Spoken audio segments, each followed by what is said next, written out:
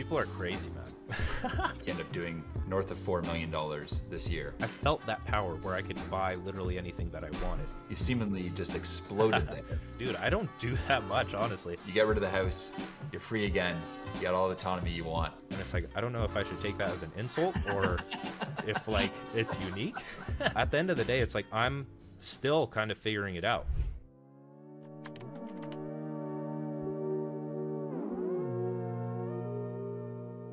All right, so I guess just getting into it, one thing, I've been interested to learn more from you is, I've been kind of following your content here for a while, is a bit more about your life philosophy. You got this one-person business you've become quite niche famous for, and been blowing up on YouTube and all platforms, and curious to understand kind of, what's your life philosophy in one sentence? Ooh, one sentence, that's rough because we were talking a bit before this where I've kind of come full circle recently and really realized what my life philosophy is. So I guess now I haven't been able to condense it into one sentence just because it was on my mind a lot yesterday. But if I had to, it would be that in order to figure out what you want, you have to figure out what you don't want. And we can dive further into that. But like in a sense, my life philosophy is do what you want, but that can be misconstrued very quickly. Because the common advice or the common thing around that when I post is like, oh, so if my friend jumps off a cliff, and I want to jump off a cliff, then I should. And it's like, no, that's not what you want. That's what's been in that case and in many people's cases, what's been conditioned into your head as to what you want. So it's what do you want? And then you pursue that. You make mistakes along the way because that's just implied. And then through those mistakes, it's self-corrective to the point of you actually getting what you truly want. And I don't know if you ever reach that point, but that's what makes the entire journey fun. Well, let's keep diving in. So in terms of, moving on to your business side of things, right? Give a bit of context in terms of like what you've built over the last few years, and give us a sense of kind of over the past year, like what does revenue look like, the team size, how have you kind of built things out? Yeah. So revenue last year was around $800,000. And then this year, or like it's insane like how it just boomed exponentially when things started to take off across like all platforms. And so massive congrats on that, by the way. The growth and like is well deserved. You've been, coming up with insane content ideas and pushing the envelope in many senses, and love the creativity. So you'll continue. I appreciate it, man. And just like to loop back and tie that into what I've been thinking about recently and literally what we just talked about is like, I know I'm slowly becoming more conscious that I just want to write. Like, that's it. I want to write, walk, gym, eat healthy, like focus on that stuff and really focus on just novel ideas. That's kind of my favorite thing to do. That's where I feel like my edge lies and what I have a lot of fun doing every single day. But with that, when that started to take off, literally the bulk of that revenue last year was in the last quarter. And so from January to now, I'm at about 1.8 million in revenue. And so if that continues, it's June, so 6 months. If I can double that, especially with the book launch, then hopefully we're looking at 3 to 4 million when I originally projected 2.5. And so now if I'm projecting 3 to 4 and things continue to exponentially increase, then could go 5 or 6. Who knows? I'm kind of just like letting it happen and doing what I know I need to do. But in terms of team size, with all of that stuff, I kind of took on some bloat. Like that's the common theme right now is like I went through a phase of intensity, and that's kind of like bulking in bodybuilding where you get to a point where you gain a bit too much fat. You just feel sluggish. You don't like what you see. And then you start to cut back, but maintain the levers or the baseline amount of business, mental, physical muscle that you've built. And so team size right now, I don't have any actual employees. And this is where the one-person business kind of gets fuzzy. And that's why I teach it as like a beginner method. I technically wouldn't consider myself as having a one-person business right now, but I'm kind of trying to get back to it because I really enjoy the challenge of seeing how much I can make and how much I can impact people as one person. And I feel like nobody's really tested or discovered the limits of that yet. especially in the creator economy. But right now I have 4 subcontractors. 2 of those are just community managers, like they just answer questions in the community. One is Joey, who manages the community and helps with digital economics, and then Devin, he's YouTube editor and support guy. The rest is really kind of me. And Wow. yeah, well, that's the thing is, I had this conversation on like a previous podcast too, where it's like, oh, how do you do so much? It's like, dude, I don't do that much, honestly. It's like the products sell themselves. That doesn't require any of my time, really, because Joey and the other people are handling that. All of my attention is focused on, like, the book is already written, so I have a lot of time there. Like, literally all of my time is just focused on the newsletter, writing tweets, checking into community stuff here and there, and like knocking out little tasks that come up. There's honestly not much that goes into it, to be quite honest. I honestly don't know what is considered one person business anymore, because I know so many people say that they're one person business, but then they have like a VA or 2 VAs and they hire freelancers. I like to think of one person business as like, I'm the business and I'm going to hire people to aid in what I would already be doing myself, but just didn't have the time to do. To kind of break that down a bit, let's just say this year, you end up doing north of $4 million this year, right? Like, what's the kind of breakdown? Like, you got a lot of things you've been doing. You've got the programs, you got the community, you got the upcoming book. Like, how do you kind of see that breakdown going over 2023? And then as you move into 2024, like, which of those areas are you like most excited to propel and grow? Quick breakdown is Modern Mastery has been hovering around like 50K a month just for the past year or so. And then 2-Hour Writer, like the thing with digital products, whether it be 2-Hour Writer or digital economics, is that the most sales come from like either a launch period or a cohort period. And that's why I like running the like quarterly solopreneur sprints, which is like a method of getting more people into digital economics. And so 2-Hour Writer had like a big spike. It was like a $200,000-$300,000 launch, and then that pulls in, I think, like 75K a month just from organic traffic and like me plugging newsletters every day. And then digital economics, that pulls in again about $100,000 a month. And then when the sprints go out, that's like when the huge spike happens, because the scarcity is kind of just baked in, where I have a 3-week promotion period where I just go really hard on that. And I really like that method of promotion, because then throughout the rest of the time I can just focus on high quality content, and I don't have to really promote at all if I don't want to, and can just like sit back, focus, and then have that scheduled period of intensity leading up to a launch. And then the last Solopreneur Sprints cohort brought in $700,000 in the course of that 3 weeks. And so that's like kind of my way of measuring progress, is like how much those intense periods of promotion, either a launch or cohort, bring in. And so the next one, that's kind of how I schedule everything in terms of just promoting in general. So the sprints happen the past 2 quarters, and then next quarter is going to be the book, and there's going to be like a limited edition thing, and I'm going to go hard on promoting that. So hopefully that, I don't think since it's a book, I don't think it'll get close to like the 700K. I hope it would. That would be cool. But that'll be like a spike in revenue. And then also building a software, which would be the next quarter, spike in revenue. And then after that, possibly my last course / product, spike, and then just continue with the solopreneur sprints. And it's like every single quarter I have something to look forward to and like channel my attention into, and revenue reflects that. You've been at this for a long time, grown out an audience of over 3 million people now. I'm fascinated by the YouTube side of things. You seemingly just exploded there. But I know you've been at it for some time. And so it's not, it's one of those situations where it looks like an overnight success, but no, you've been at this for a long time now. An amazing channel, highly focused around systems, around one person businesses. grown that to over 310K subs. You talk a little bit about, there's a link between your newsletters and the YouTube. Like, give me a little bit of a purview into like the strategy behind the scenes.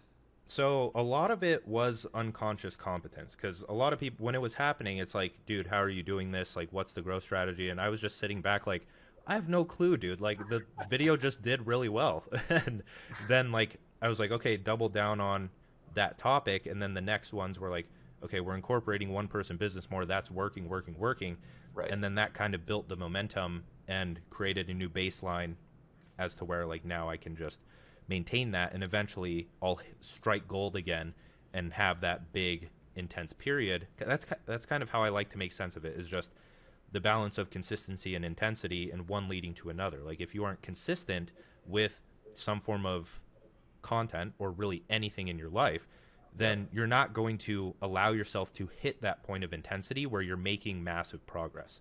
And so with YouTube, I noticed that, where it's like, okay, I'm posting these videos, I feel good about these videos, I'm kind of just in the flow, I like making them. And then I noticed not only like that the Justin Welsh podcast of the one person business XYZ, like that was starting to do really well. And so I'm like, okay, maybe there's something here. And then I just wrote the newsletter on like my view of the one person business. And I felt like I got pretty creative with that, where I was giving people different routes to take. It wasn't like counter to what other people were saying, but it gave beginners a very good framework for getting started and just understanding the entire scene a lot better. And so when I turned that into a YouTube video, I kind of already knew that, okay, this topic alone, the one person business, it's going to do a bit better than any of my other videos, just because that's its nature from what I've observed online. And from there, I woke up, it took like a week, where it was getting about the same views as my other videos, and then a week later it just started like flying. And I was like, what is going on? Me and my editor were both like refreshing YouTube Studio, and it just blew up to 400,000, 500,000, 700,000 views. And then we had that surge of motivation from that, and it's like, okay, we're doubling down on this. All of the next newsletters are going to be focused around this. They're going to follow the same structure. And we kind of built that momentum, and the other videos followed it. And that's kind of the strategy, where if I were to break it down, that's going back to when I said it was unconscious competence. Like, my titles and thumbnails and even descriptions, like, those are kind of more natural, and I don't want to say better than other people's, but they're better than the average, just because I've been writing copy so long, I've been writing content so long. It's like, I know what ideas hit, I know what ways of wording things hit, just because I've seen so much data over the past 3 years of especially growing on Twitter. This is why I recommend Twitter so much, is because if you can write like a short form sentence and it hits, that transfers over into so many different things. Yep. And I had some past experience in design where I created Photoshop art. So like, I do my own thumbnails. I've heard that it's interesting when, like, I've talked to some big YouTubers now where they're like, yeah, I never would have thought that your thumbnails would do well. And it's like, I don't know if I should take that as an insult or if like it's unique. So it's like, thanks. But so I don't know. At the end of the day, it's like, I'm still kind of figuring it out, where I like, a lot of my thumbnails suck and my titles suck, and the videos will do trash for a bit, and then I'll change it up a bit and they'll catch up to the other ones eventually. But no, there's definitely been some lower periods too, where I felt like I wasn't making any progress, and like YouTube was slowly coming to a halt. But at the same time, the main thing I've learned with both YouTube or any social media in general is people want to follow you for your best ideas.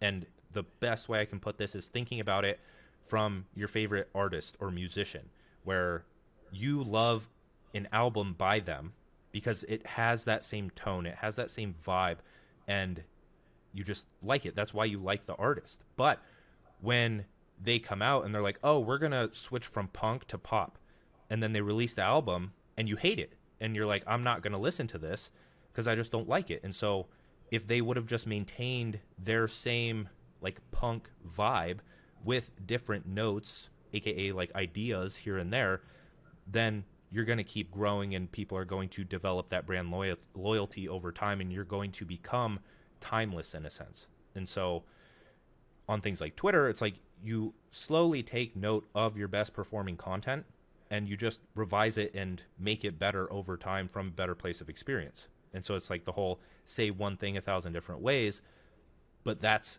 hard. That's really difficult.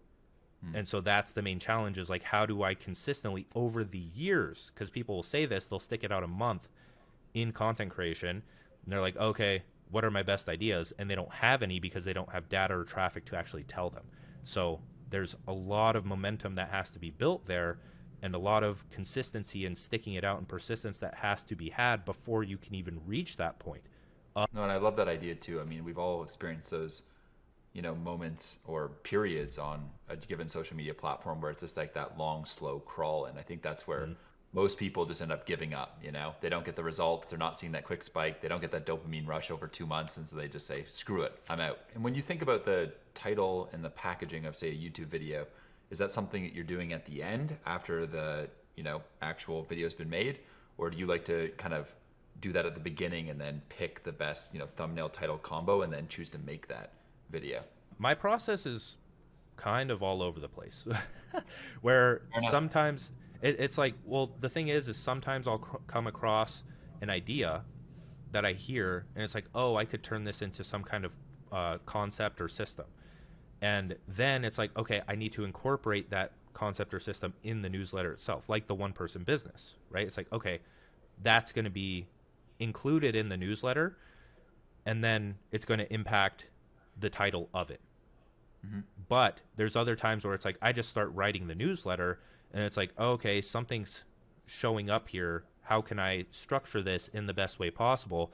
And then I create that concept or idea or whatever, and I just find it like along the journey of writing that newsletter. And it's like, yeah, that's the perfect title. So it's really variable, where it depends how you start and write the newsletter or YouTube video in and of itself. But I think you can always have confidence that your content, your long form content, newsletter or YouTube video, has a very big idea in there. And once you identify that, that's can be used as the title, and you can shift some things around in the actual content to make that idea stand out and be more impactful. Yeah, by kind of persevering, keeping on putting things out. At some point you're going to start getting some data and insight. In your case, it's this one person business and this interview with Justin Welsh that kind of then starts to give you a glimmer of like, hey, there's something here, I'm going to double down. What I love about that is it kind of follows what I call like a content waterfall system. You have your one pillar piece of content, which for you, it sounds like it's that newsletter piece that becomes a blog, that becomes pieces of your Instagram stories and Instagram carousels and so on and so forth. And so, yeah, if you can find that way of kind of making one piece of content into 14 other pieces of content, I think you can really lean much more deeper into that core pillar content and make something that you're truly proud of, that it sounds like with your audience, they really notice it. They're like, damn, this is so authentic. This is so not salesy and just genuinely valuable. And it sounds like that's what's getting a lot of them across the line. What's the kind of, system that you use there? Like, how does that one newsletter piece of content, like how many other pieces of content does that create for you? Right now, it's only the YouTube video, because I used to condense it into like a Twitter thread and then turn that into a carousel in the past. And I may go back to that. Like I did that for a long period of time. Right now, it's just like, it could bring me better results, but I am kind of enjoying the balance of like, it's either very long form or it's extremely short form, like Twitter versus newsletter. Because in between that, I feel like that's not my best writing with threads. Like it gets too watered down for me. And it's either I want a punchy idea or I want something long, fleshed out, nuanced, etc. So in the past, it used to get repurposed quite a bit, but now it's just like newsletter to YouTube video, plug those both under short form content, and then try to articulate like the best ideas from it in a tweet, and then the tweet gets repurposed to all platforms. Like literally copy pasted to LinkedIn, posted in like an Instagram just post template, or posted on YouTube in the community page. And when you think about like the growth you've been seeing across your businesses, right? Like that's explosive, right? Like 800K last year, looks like you're gonna do about 5x that this year, right? And at the same period, you know, you've grown a massive Twitter following, YouTube's been blowing up. How do you kind of look at like what's attributing to that revenue growth? Like, you know, when you look at the breakdown of where your audience is coming from, like is, you know, the 300K subs you've added over the last, you know, 18 months, is that responsible for half that revenue, you think? Or how do you kind of look at that? I'd like to attribute it to long form because just from Long my own forms for nature, newsletters, right? newsletters, YouTube videos, Okay. podcasts, Yep. like I like to see those as the main sales drivers, but also it's like nurturing and sales drivers there. And then top of funnel is just like audience acquisition and like getting some big ideas across, like just getting my name in people's mouths, and then they eventually transfer over into long form. Um, but like, yeah, the biggest unlock for me was just trying to create, trying to make sense, trying to help people understand what's in my mind or the things that I'm reading and learning about, right? And just through long form writing, because the thing with that, with long form, man, the way that I like to think about it is like the more attention you hold throughout your entire lifetime, the more power you have. And so what I mean by that is on Twitter, one tweet is going to hold their attention for maybe like 10 seconds, right? And so if you post 3 tweets a day, you maybe have 30 seconds of their attention.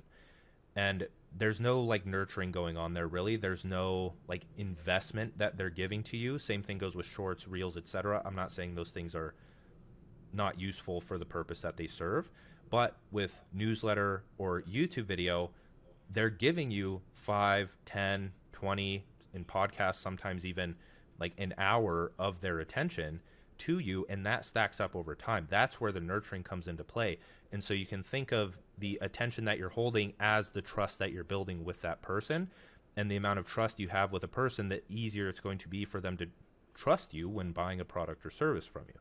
And then that again still holds the same principle, where a problem that I see in many people's brands is that they put off launching a product or service, and they're not building the authority that comes from having a product, right? Like half of the people that have taken 2 Hour Writer, how do I put it? The people on social media that grow very big and then lose steam and stop getting a ton of engagement, like people on Twitter where they grow big and they had a ton of engagement, but then they kind of die off. It's usually because they don't have a product, service, or something deeper. Because let's take James Clear, for example. James Clear cannot post for a year on Twitter, and then he can come back and just type the word habits, hit post, and it'll go viral. Because he's held so much attention. He's occupying so much mental real estate, even outside of them being on social media. So that's my entire intention with the book, is like, how am I going to kind of make myself immortal in a sense with the least amount of effort or the most leverage. And so the more in products, with them actually taking action and you changing their lifestyle and habits and for the better, they're going to attribute that progress to you, and it's going to come back full force for your brand growth, because they're going to engage with your stuff no matter what you say. Like, you could type whatever you want, but they're like, oh, I just like this guy. Like, I've taken his stuff. He's helped me. I like Dan. So I'm going to like and retweet every single one of his posts. And so that's kind of a hidden engagement metric that people don't take into account, and that people put off for so long because they think that selling is too salesy, or that they're not actually helping someone, or that like courses are intangible and they're not worth the money. Like, it's, I don't know, the justifications that people come up with in their heads that aren't reality. On the, you know, keyframe side of things, like how do you then decide that you're going to move forward with that? And how do you kind of differentiate amongst all these things between like, yeah, I should do this is a good idea, or this is shiny object syndrome and me getting distracted from what I do in the core business? Like, how do you kind of differentiate there? So Keyframe is an interesting business model where I'm technically the founder, but I'm just the face of it. I'm just the lead generation mechanism where people behind it, I could name drop, but I don't know, good people, like incredible people. One's like an investor, the other has built multiple like 8-figure agencies in the past. And so he has the know-how and the operations in order to build it up and do it in a much more successful way than I could on my own. And so for me, it's like I already knew the demand was there with the animations. So it's just a matter of him coming in and using my audience to fuel the agency that we could provide for. So that doesn't require literally any of my time. It's just like I get a specific percentage. And that decision was a bit easier for me to make for that reason. It didn't demand really anything from me. Right now, I don't have too much of a desire to build something, like build a massive company. Yep. I feel like I've been adopting Justin Welsh's mindset more and more because it's a good one, man, where it's like even this past, like however long, where it's like I've tried buying certain things. Like I'm slowly or quickly realizing actually that I don't need much to have like a good life. Where it's like I've experienced like a pretty substantial amount of money for just who I am, and like I've felt that power where I could buy literally anything that I wanted, and I don't know, I felt like it would turn me into a bad person. So it's like I don't know. Right now, I don't really have the desire to like really go any further, and that's a challenge I'm battling with as well, because that's what's brought me the most fulfillment, is pushing higher and higher and higher to the next level. And so now it's like I'm kind of shifting that focus to I just want to go higher and higher and higher in terms of like my creative capacity and the ideas that I'm delivering, and become on par with the people that I admire, like Naval, Alan Watts, Jordan Peterson. And I know that the money coming in will reflect that. Right. So as you kind of, I love that goal, right? Like getting to just like your highest creative self. I think that's like an amazing calling in business, and there's a spiritual element to that. I think it's just also just like a amazing kind of personal growth. Yeah. And I'm sure it gives you like a ton of meaning as well. In terms of like shiny object syndrome, I'm absolutely terrible at it, man. Like I get caught up in shit all the time. I don't know. I just found myself at the store wanting a watch, and I bought one, and I got home, looked at it, and I just hated what I saw. And I was like, thank God they have a return policy, return that thing. And I don't know. That's kind of my method of learning, where I screw up a lot. But I attribute that to like over time, I'm slowly getting better at the decisions that I make. And like I'm not closing myself off to making mistakes in the future, because eventually it's going to become solidified in my head, where I've always made like decent decisions around like my goals and partying in college. But at the same time, it's like I didn't close myself off to it, because eventually I realized that partying that often got in the way of me achieving certain things in my life, right? And then that slowed down for a bit, and now it's slowly become like, okay, I wasn't a fan of cutting drinks out of my life for good, because I tried that and it just led to like a bad relationship with it. And now it's like I have no appeal or desire to drink, but when I do, it's usually just like 1 to 3 drinks at a nice dinner with other people that I enjoy my time with there. And that's like so much more infrequent than before, where it's like I've made the mistakes up to that point where it's just like subconsciously I know what my decision is already going to be, just because I've already gone through the trial and error and gotten mad at myself so many other times from making the past mistakes. And in terms of I'm looking at a bunch of your tweets here online, and you have this interesting way of kind of like you're saying, like remixing certain things that are written in more of like a self-help, self-improvement, these sorts of ways, and having it in your sort of own like life philosophy, which has that elements of kind of like stoicism and a few other elements to them. I'm curious, like what books have been most influential to you over the last sort of few years of your life? The main one is Flow by Mihai Csikszentmihalyi. That's like evolutionary psychology. I really enjoy his perspective on things. It just reads well to me. It's like, oh, I get this. This makes sense. This is why I felt this way in my life. I'm going to try and replicate that more. All of his books are good. I'd recommend them all, but Flow is the main one, like an introductory. The Power of Now was kind of my introduction to spirituality, and just knowing that there is depth behind life, like that I don't have to be super reactionary. There's a lot more than just focusing on the pain and problems in your life. And if we want to frame it this way, it was kind of my way of going from strict religious household to me rebelling and becoming atheist to me reading that book and opening my mind to the thought of God again.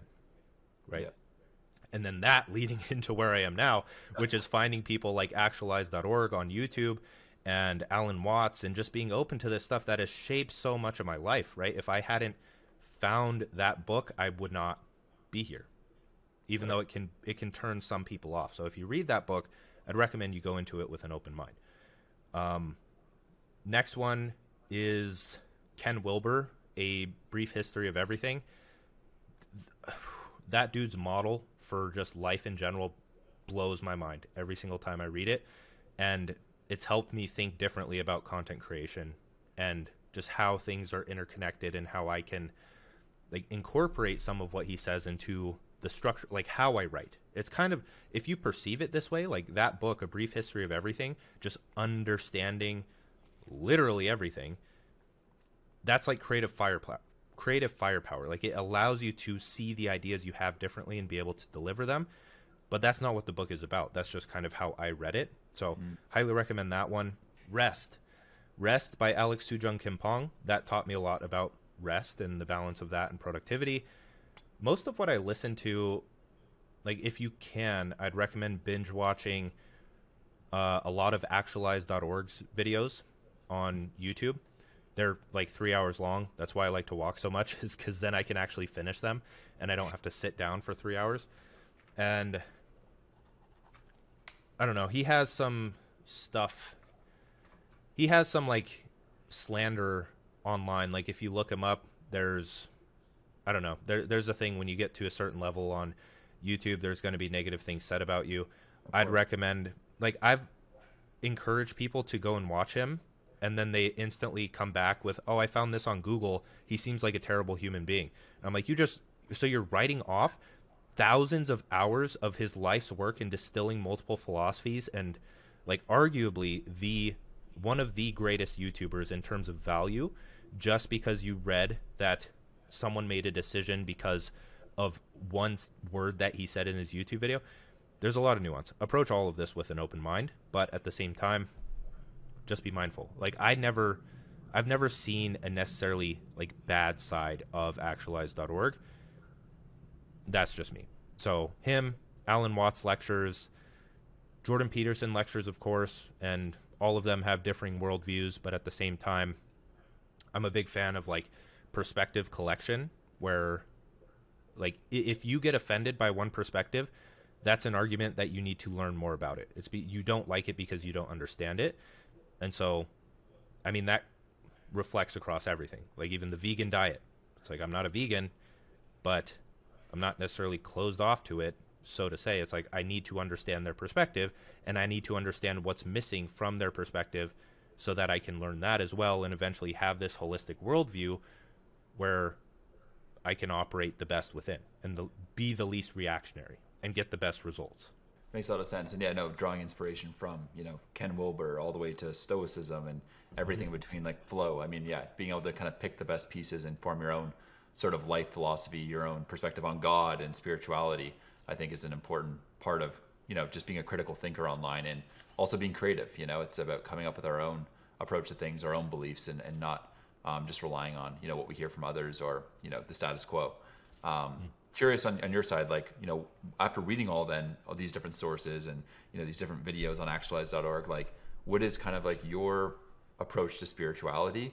And as you kind of, have this book on the way, give us a sense of just, how what's your approach to even just writing this book and what's it all about? In terms of spirituality, I'd say like I fall along the lines of non-duality, or like the law of one, or that there is an underlying metaphysical fabric that is beyond words. And the way that I like to put it is that being comes before knowing, and that you can't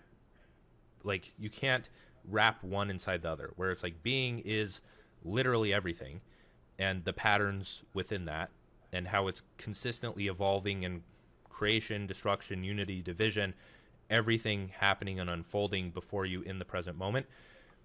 And then knowing comes from that. And so it's hard to like wrap that, where people asking for proof of some man floating in the sky, they're way off the bat. They're like, that's, as Ken Wilber likes to put it, it's like the difference between the pre-rational, rational, and trans-rational phase, where it's like pre-rational is more like Bible thumper, like this is the ideology, nothing goes against this, this is law. And then rational is like more atheistic, where it's like that doesn't make sense, reality is material, we are like, this is it. It's kind of like nihilism is baked in there as well.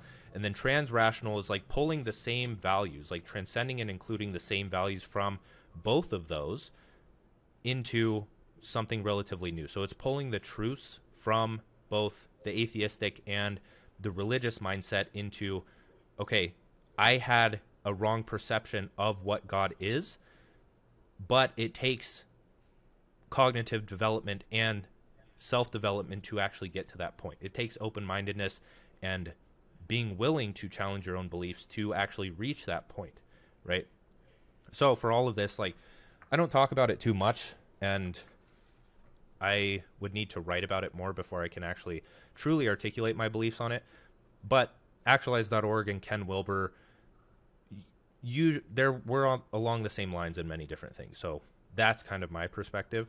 Yep. In terms of writing the book, that is really all of my best ideas.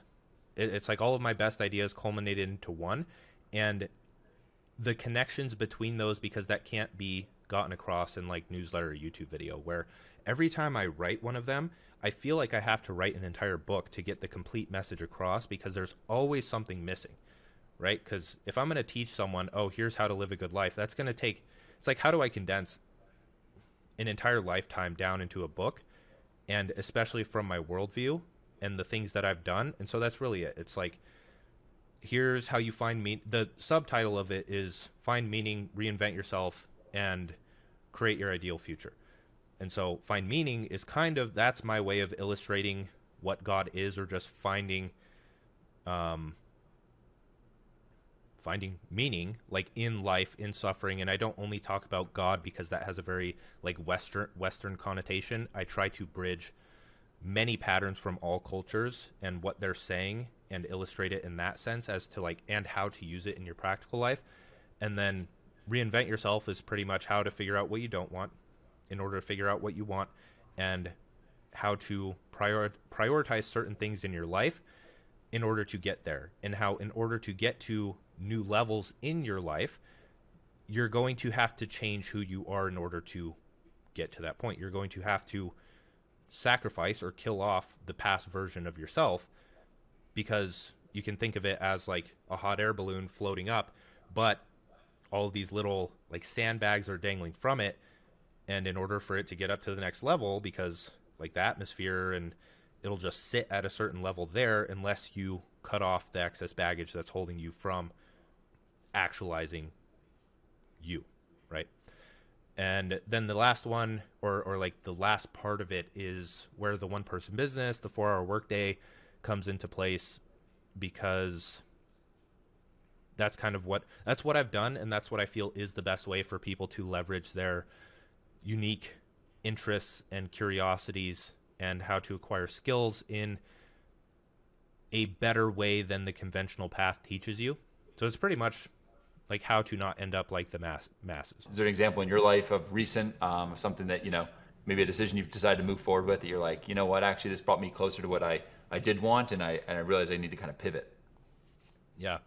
I mean, that's been the entirety of my life, really.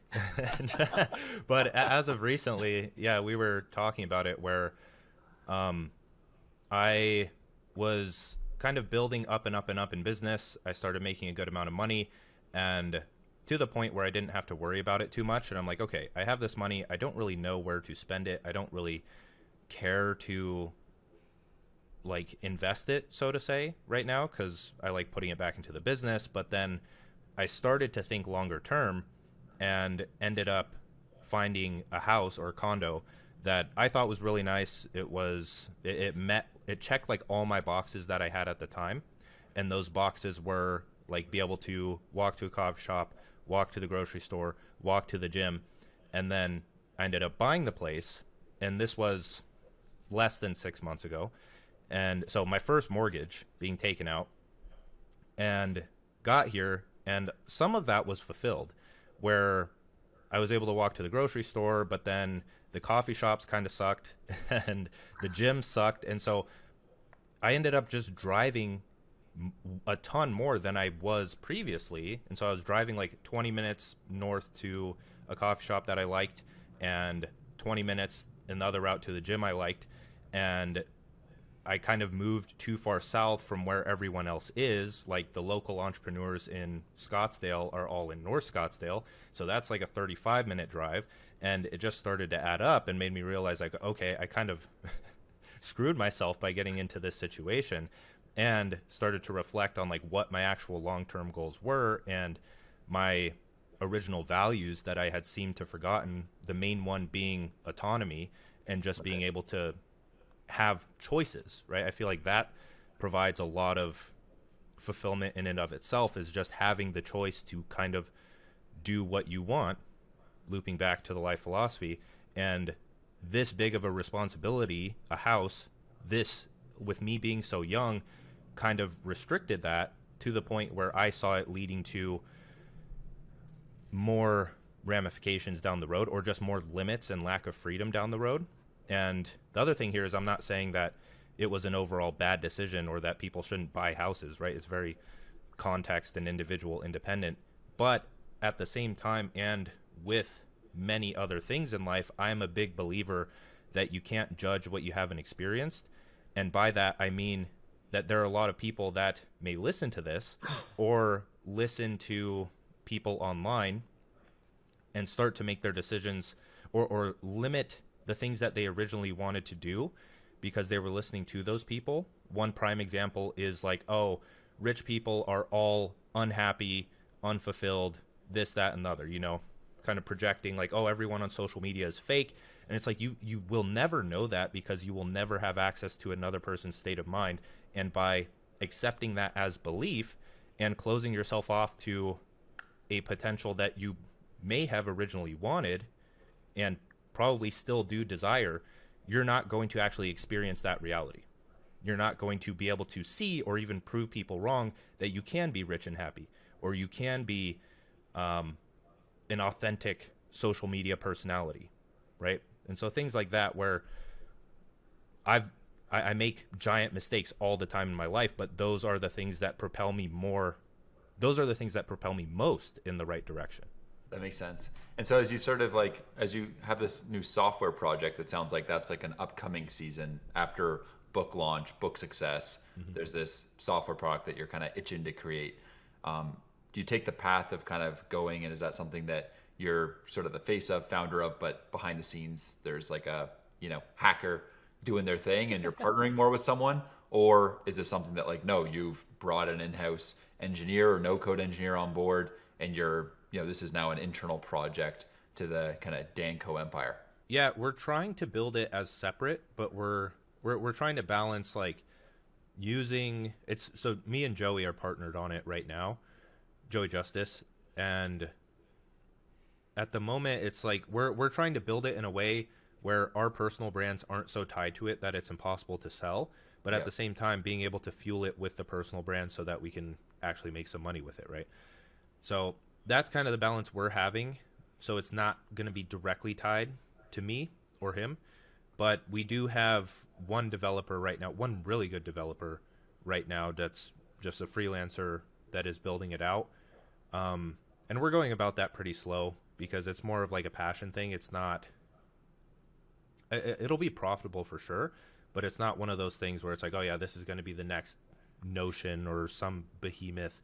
It's just going to be a fun little niche project that will benefit our lives a lot. Like I'm building it for myself really, but Nice. other creators will 100% benefit from it. That's awesome. I mean, I feel like those are where the best projects come from, right? Is the ones that you're Yeah. just going to scratch your own itch and it's something you genuinely need. In terms of, when you look at, what you've built, right? A lot of it is around like Dan Koe, right? And you talk about with the software, wanting the ability to potentially exit that. So not involving yourself too much in terms of like the involvement on the brand side so that it can be separated from you and sold. I'm curious, Yeah. like when you think about some of the core sort of like habits that you have adopted or will adopt to kind of get there, like what kind of comes to mind as you kind of continue that pursuit to become the most creative version of yourself? Yeah. It's really just kind of what I've been doing, where it's Yeah. prioritizing the things that will lead to that. But I have to be very conscious of it because it can get very habitual and robotic quick, where it's like writing every morning it has turned into many times just like, okay, we're going after this high performing idea. We're going to write it in a way that's very well structured, that I know will hit, that I know will hold attention. I'm going to talk about the ideas that I've talked about before. And that's not bad by any means. And I feel like it's necessary, especially for me when I'm in a maintenance mode and I've kind of exhausted that creativity for the time being. But then the walks, exposing myself to new perspectives, to new information, to like the challenge of understanding, where in Ken Wilber's work or like even actualize.org, like that used to make zero sense to me. And now it's like this is kind of becoming beginner level knowledge to me. And now it's like with Jordan Peterson, what he said, a lot of what he says makes sense to me now. It didn't in the past, but now it's like, okay, he's using a very interesting language here that allows him to articulate these concepts. How can I start to incorporate some of that in my own writing so that I can slowly differentiate myself more? Or with Alan Watts, where he's very poetic and there's something that people like there. And so it's like, okay, what can I pull from that? And it's like slowly refining over time with the things that I really like about the things that I admire. I mean, the people that I admire. And it seems like along the journey too, right? You've kind of like, as you've become more creative, you've gotten more time freedom, you've gotten more financial freedom. And it seems like based on the, the recent sort of like purchase of a house and then not sure, you're like, damn, I want location freedom and the ability to kind of do whatever and have that like autonomy that's really important. I kind of resonate with that, currently just got back from Colombia off to Kyoto, Japan for a couple months next week. Nice. And yeah, like the travel side of things, I feel like for me helps unlock that ultimate creative self. I'm curious, like, you get rid of the house, you're free again, you got all the autonomy you want. Like, where are you going and how do you feel like that's going to further fuel this creative pursuit? I'm going to London pretty soon. Like I've decided, like I just need to kickstart that travel journey now, and that'll kind of reinforce my decision of like, okay, sell the house, get it over with, because that's annoying, man. Like it's Rip the Band-Aid. yeah. And so going to London soon, within the next 2 months, that'll be fun. I know some people there. That's the other thing about the creator thing, is you just know everyone everywhere. Like anywhere you go, you can just hit someone up and like have a good time there. So I've wanted to go to Japan so bad, specifically Tokyo. Kyoto sounds dope too. But I don't know. I really want to do like an Eastern tour because Alan Watts' like Eastern philosophy has impacted me so much, where I want to find just people that I can stay with or just visit and learn with about that philosophy. Like I think it would be so cool one day to have like a documentary where it's just like traveling across different cultures in the East and noting the patterns between their philosophy and like speaking to the gurus and the teachers and the masters there and just sitting down. Like I can see it now all visualized, where it's like we're sitting down cross-legged just having like a very calm and grounded conversation. That would be so cool. I love that. And you do mention, I mean, there's a hell of a lot of benefits to, as you kind of become a creator, become more known in the, digital waves. it opening many doors, like, not just in your local area or just on Twitter or wherever, but like, globally being able to travel around and hang out with new people and, just, yeah, it opens up a ton of opportunities and increases your surface area for luck. I'm curious, like when you think about, the creator fame that you've gotten over the last like bit, right? And what's been kind of like an unknown downside of it that you didn't expect? People are crazy, man. Well, like some people, the best way I can put it is Tim Ferriss wrote a blog article a bit ago that circulated like the niche place. And I don't know if I'll butcher this, but the gist of it is that he almost got kidnapped at an airport because someone knew the flight that he was on, and they stood outside of the like where the limo drivers stand with his name on a sign, and he didn't order one of those. Like it wasn't like he saw it and he's like, that is weird because I didn't order a limo driver or anything. And so if he would have gone with him, he would have potentially been kidnapped. And so it's things like that where people are out to get you, especially if you're posting like business numbers or personal information online. Like just recently, I had a scare from my DMs after I posted a picture of me and my sister to my story. And so after that, I was just like, I'm kind of done posting personal stuff for the longest time. I know that vulnerability is important, but security and safety of the loved people in my life is more important than that.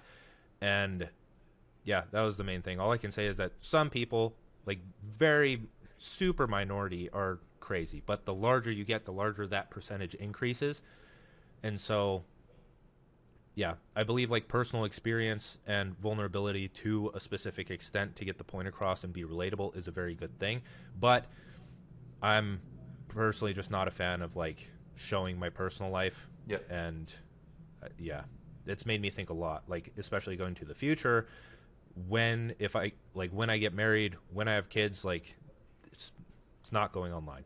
Just plain and simple. I think having those boundaries is definitely important. And so then on the positive side, like what's been one of the biggest benefits from it? Yeah, I'd say just the friendships that you didn't know you'd find, where it's like I have my best friends locally, but I also have my best friends online, and it's like it's easier to find the people that really resonate with your worldview, where other people, like in your local situation, you may find someone, but it's very uncommon to find someone that's on the exact same page as you, that understands like your interests. And online, that's all it is you're just following other people based on your interests, and you can usually befriend them. And it's like from the start of my journey, I've been very close friends with Joey Justice and Justin Scott. I've gone to visit them multiple times. I'm going again pretty soon just because we mesh so well together. Awesome. Well, no, listen, this has been a lot of fun, man. I appreciate you being so open, and congrats on all your success. It's no small achievement at all to be growing 5x year over year while also, having the time freedom you have, financial freedom, and just, the space to kind of continue to follow your curiosity and serve so many people online, which I know I've gotten a lot of inspiration from you over the years, and I genuinely appreciate it. So thanks so much. Yeah, likewise, man. I appreciate the kind words too.